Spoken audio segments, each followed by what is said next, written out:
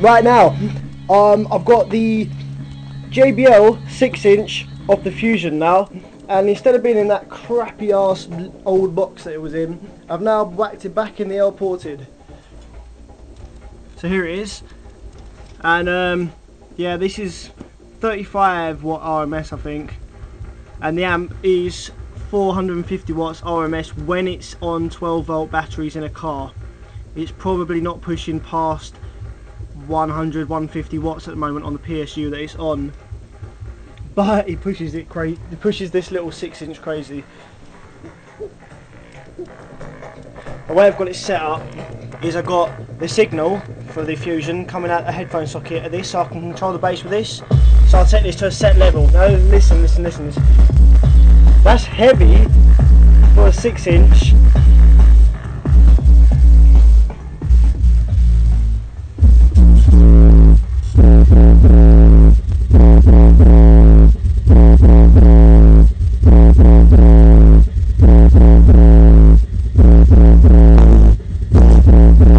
It.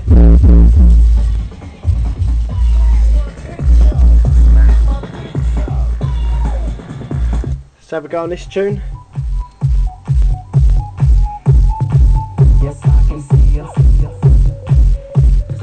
There's a bit of a loose seal around the outside.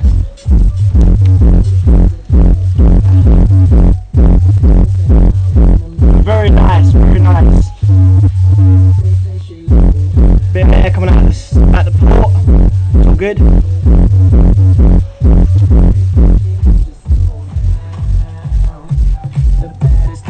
So I'm just going to show you what a different box can do, because it sounded absolutely dreadful in that, as you heard if you watched my introduction video for the Fusion.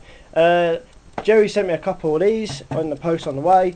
I know they're not ideal for hooking up car amps, but I've had some advice on what to do, whack a resistor in the 5 volt rail maybe, all that sort of stuff. So I don't need a lot of power for this at the moment, but just making the best out of what I got. So stay tuned, cheers.